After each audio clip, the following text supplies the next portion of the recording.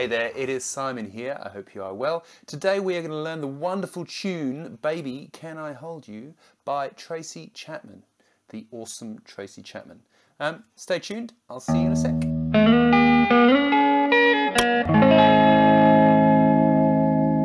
Alright, now you've just got your guitar, it's in regular tuning. This song is all about not playing the guitar much, alright? So it's not one of these sorts of things where you're bashing it out. The less you play, the better. All right? Now, we're going to start off, we've got a bunch of pretty straightforward chords, but the way they're put together is really nice. So we're going to start with the D major. Now, we're going to play on the 1 and the 2. So we're going to go 1 and 2. And then we go a 3, a 4. So there's little semiquavers before the beats each time. So down, down, up, off, up, on. Make sense? 1 and 2, up, off, up, on. And then we're going to play an A7. So those two chords were D and D sus2, by the way. 1 and 2. And then you go to an A7 sus4, which is just an A major chord with a sus4 and with a dominant 7. Okay? I know, it sounds complicated. Easy. 1 and 2 and 3 and 4 and... So what we've got in the intro is 1, 2, a 3, a 4, 1, 2, 3, 4 and 1.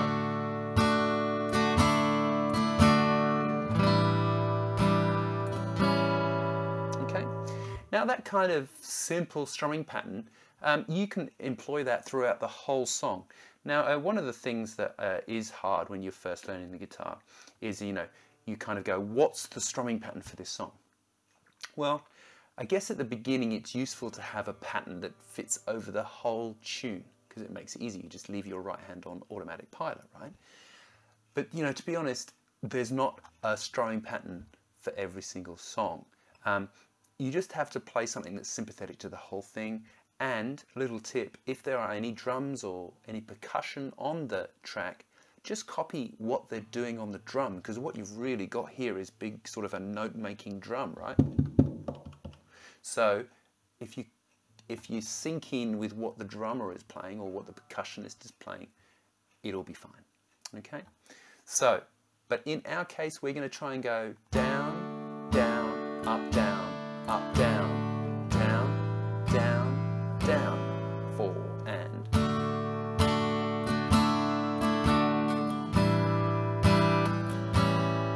Okay, and then we start the verse, which is exactly the same. The first 2 bars exactly the same as the intro. 1, 2.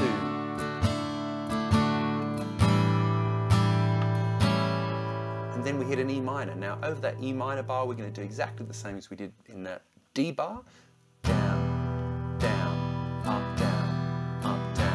And then A7 sus4 to A7, 1, 2 and 3 and 4 and then back into D. And then A7 sus4. Now, and then E minor again, down, down, up, down, up, down. And then we hit a G major, 1 and 2, and then an A major. Okay? So, those first 8 bars are D major, 1. In fact, let's play together, right? I'll count us in. 1, 2, 3, 4, and down, down, up, down, A7.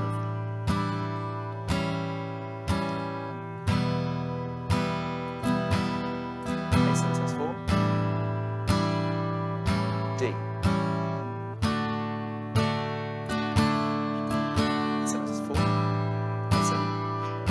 Minor, G to A.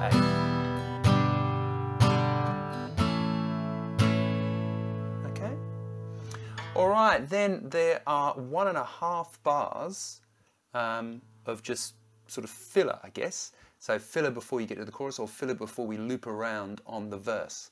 So that is A, 1 and 2 and A sus4, 3 and 4 and hand, and then it just plays an A, and you count for 2 beats, right? So you get 1, 2, 3, 4, 1, 2. Now the first time we loop back into the verse, D.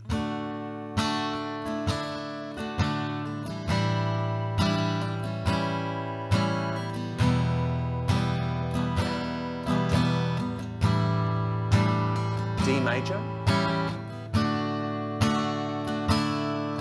A7/4 to A, E minor, G, A/4, A. Okay, and then we hit the chorus.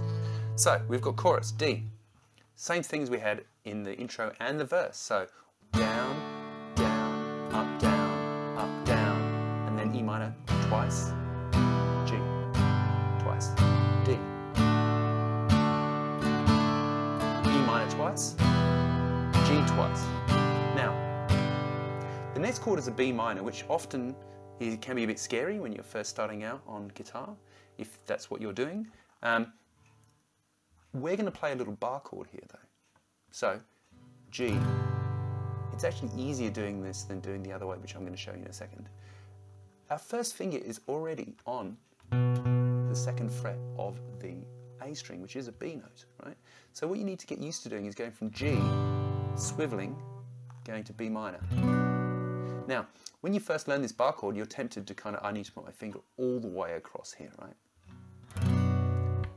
Don't do that. You're much better off getting used to having that as the root, right? Because the root note of B minor is B. I know, newsflash. The root note of G major is G. The root note of A minor is A. The root note of B flat 13 with a sharp 5 is B flat. Okay, so it's always just the name of the chord, right? And that's why on a D, you hit that one, A, that's your first note, and so on and so forth. Anyway, B minor, so G, and then if we can switch around, you kind of swivel around on that finger into the B minor. Now, instead of running through the whole song and then getting to that bit and stuffing it up, the best way of practicing is literally just to play 1, 2, change 3, 4, 1, 2, change 3, 4, 1, 2, change 3, 4, and speed that up. 2, 3, 4, 1, 2, 3, 4, 1, 2, 3, 4, 2, 3, 4, 1, 2, 3, 4, 1, 2, 3, 4, 1, 2, 3, 4, 1, 2, 3, 4, and so on and so forth. Okay. Now, if you really are struggling with the bar chord, you can play kind of a short version, if you like, of B minor, which was 1, 2, 4, 3. That's my fingers, 2nd fret, 3rd fret, 4th fret, 4th fret. And of course you can't hit these guys, right? Alright? So if you wanted to, you could play that E minor, 2 and G, B minor. Okay? Now in that B minor bar, we can probably do the same thing as we were doing before. Down, down, up, down, up, down. Or down, down, up, down, up, down. Up to you. Tracy's not going to come around your house to tell you off. You can play whichever one you like. And then A/4, 1 and 2, A. And then D. Now, in this section there's a little run over a bar. The chords are basically E, then to G, and then it resolves back into the verse. The bass player plays some extra notes in the middle, so you can use those notes. So we've got E minor to F sharp, and then a G, and then an A, and then a D. Right? So that sounds like that. 1 and 2 and 3 and 4 and 1. Okay? So that 1 is when the verse starts again. So let's just play that chorus together. 1, 2, 3, 4. E minor, G, D,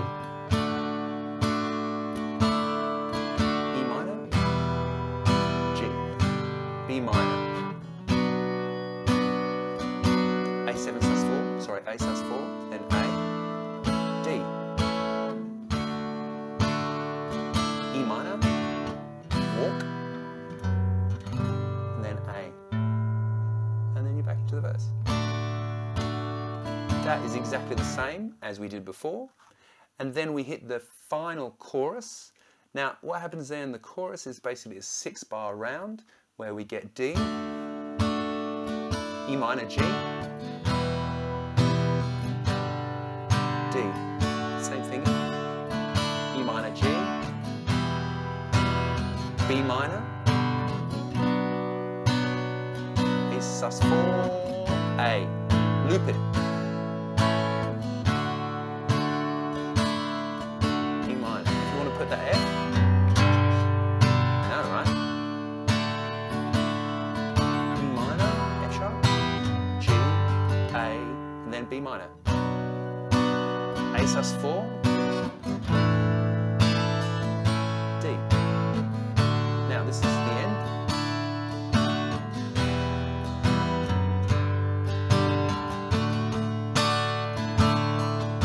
E minor,